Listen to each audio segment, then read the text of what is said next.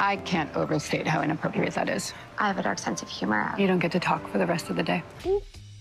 Zip it. Oh, nope. That is Caterina Scorsone laying down the law in tonight's season premiere of Grey's Anatomy on ABC. And now the lady is here with us. Catch us up on where we left off last season on Grey. Well, where Amelia left off, she had kind of had this love story last year, and there was a breakup, and then at the very last episode, they reunited. Congratulations. You did it. You're here. Ellen Pompeo, we know she's only gonna appear in 8 episodes this season. Is this the Pass the Torch season? I think we're at Grace Sloan Memorial, and the hospital is kind of one of the central characters Oh, it of absolutely the show. is. We can always kind of lean into another storyline and another group of characters.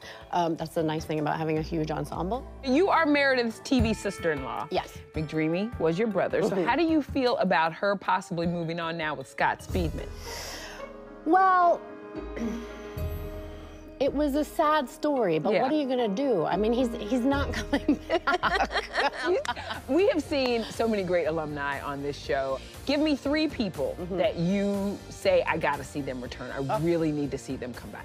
I mean, obviously Sandra Oh. Yeah. I love Lexi, the character, and Kyler Lee, the actor. The one that is the outlier that everybody kind of still talks about with sadness, and it was a moment, is Kyle Chandler.